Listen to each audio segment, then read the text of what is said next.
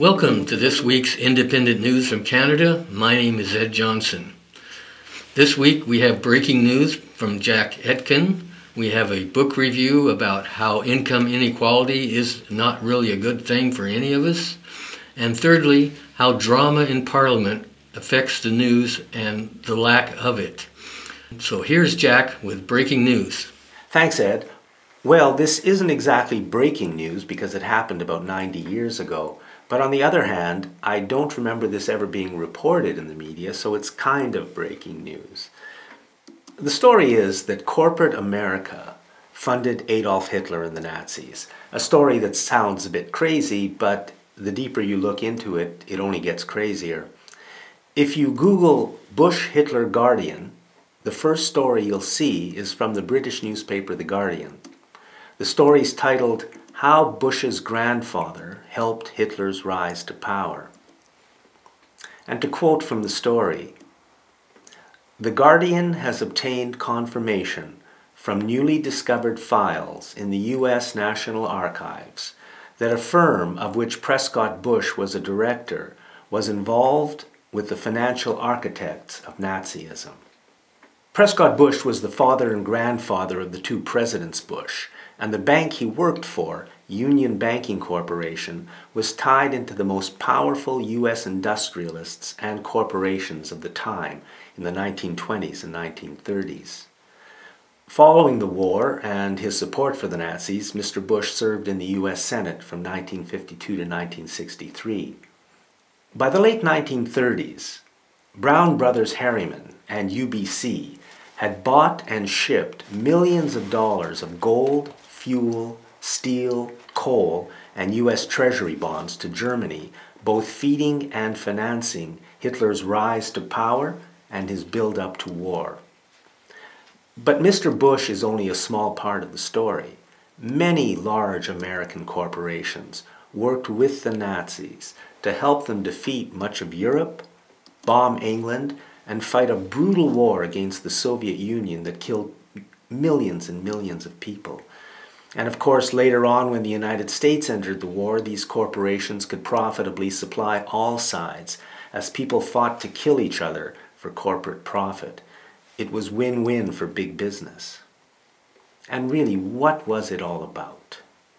Among the corporations that supported Hitler and fought for the Nazis were IBM, which helped with the concentration camps, Standard Oil, now Exxon, which helped fuel the German war machine and was especially helpful in the bombing of Britain, and Ford, which used slave labor to help build Hitler's military. And as author Bradford Snell wrote, Hitler could not have invaded Poland or Russia without their good friends at General Motors. This is what the corporations will do to make money and keep their power. They will stop at nothing, and they are still doing exactly the same thing today, creating war and trouble and death to make money and keep power. Today, it's widely believed that corporate America funds ISIS, just as it funded Hitler and the Nazis almost a century ago. But if you mention that fact, it sounds crazy because the media, which the corporations own, will never report it. The fact that all of this can be kept secret, and our wonderful media, which always pretends to be our friend, will never report the truth, shows just how terrible a situation we're really in. Good luck to us all, and back to you, Ed. The Spirit Level is a book written by two British university professors in 2009. The book says that if the distribution of income in a society is more equal, it will be a better society in many, many ways. Here are some words about the book from a review in the British newspaper The Guardian. If Britain were to concentrate on making its citizens' incomes as equal as those of people in Japan and Scandinavia, we would each have extra several weeks of holiday a year, we would be thinner, we would each live a year or so longer, and we'd trust each other more. So things as different as having more free time, our levels of trust, and our health care are all impacted by how equal our incomes are. The book says that in a country with more equal incomes, we are all better off. Even the richest, whose incomes will be less in a more equal society, are happier and healthier and better off. Apparently, you can't buy love and you can't buy happiness. And that is interesting in a country like Canada, where our corporate and political leadership have done everything they could for the past 30 years to create more income inequality. This graph shows what happened in Canada from 1982 to 2010. Income rose on an average of by 13.5%, but the income of the bottom 90% increased by only 2%, while the income of the top 10% increased by 75%. And at the very top, the top 0.1% saw their income grow by a staggering 160%. Income inequality causes shorter, unhealthier, and unhappier lives. It increases the amount of violence in our society. Income inequality leads to more obesity, more imprisonment, and more addiction.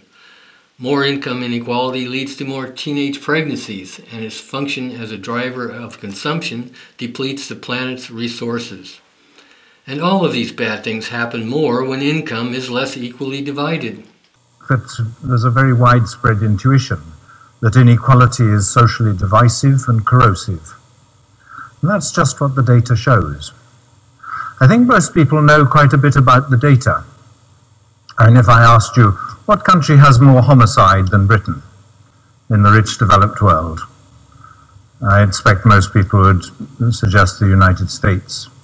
Or if I asked you which countries have much less violence in the rich developed world, you'd probably say the Nordic or Scandinavian countries. If I asked you about obesity, you'd probably give the same answer.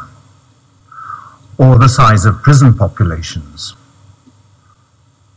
Or levels of teenage pregnancy.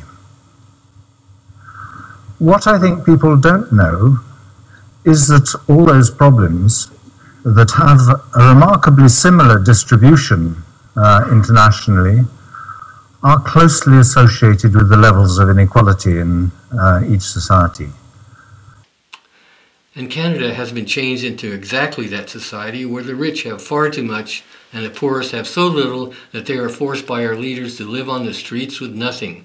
How's that for income inequality? According to Professors Wilkinson and Pickett, we all pay a price for income inequality. Look at where our society is being taken by our leaders. We have more debt, we have fewer public services, and not enough money for our public schools. We have a badly damaged healthcare system, homeless people living on the streets, more violence, more crime, more sickness. The common denominator for all of this may be something as simple as income equality. Here I think is a good example of how the corporations and their politicians and their media work together to trick us. Do you remember this story? It was a very big story when in May of 2016, Justin Trudeau stormed across the floor of the House of Commons and accosted two members of Parliament.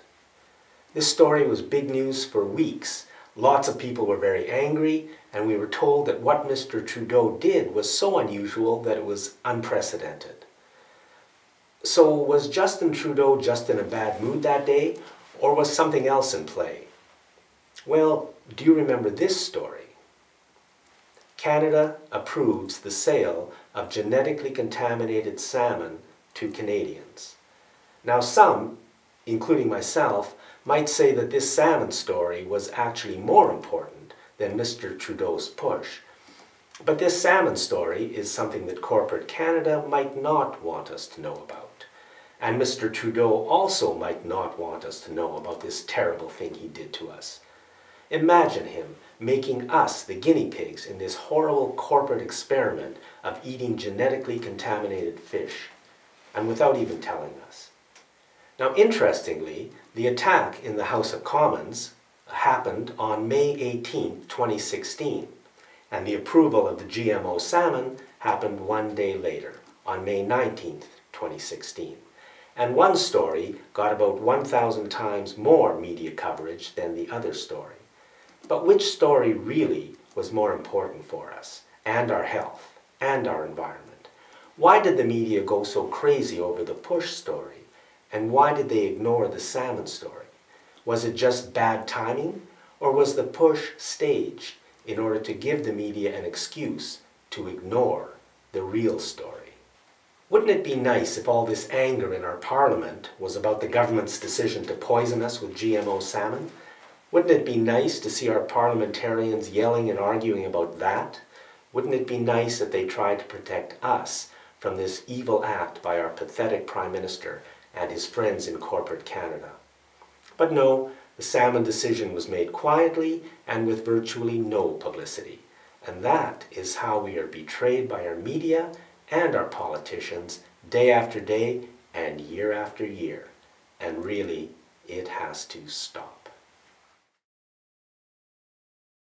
So that's it for this week. Independent News from Canada will be back next week with more stories. And thank you very much for watching. And don't forget to subscribe to our YouTube channel to keep up to date on all our latest videos.